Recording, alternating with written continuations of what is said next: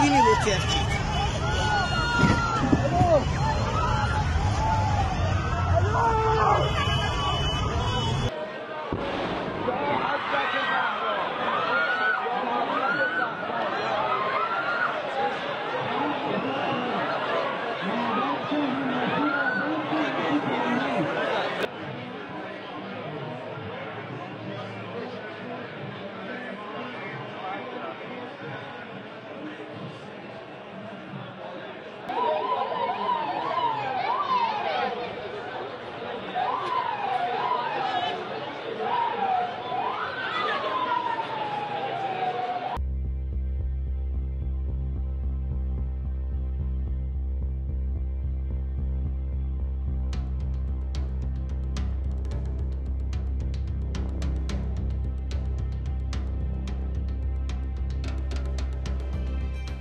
With respect to the explosions in Iran today, what I'll say, we have been following the reports rather closely. We don't have any independent information to offer on them. I do want to address some of the irresponsible claims that I have seen circulate and say that, number one, the United States was not involved in any way, and any suggestion to the contrary is ridiculous.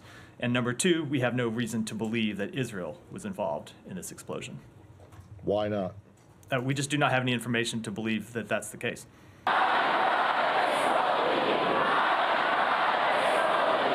نیروهای مقاومت کاراییشو از دست داده، حالا به مردم بیگناه میپردازید.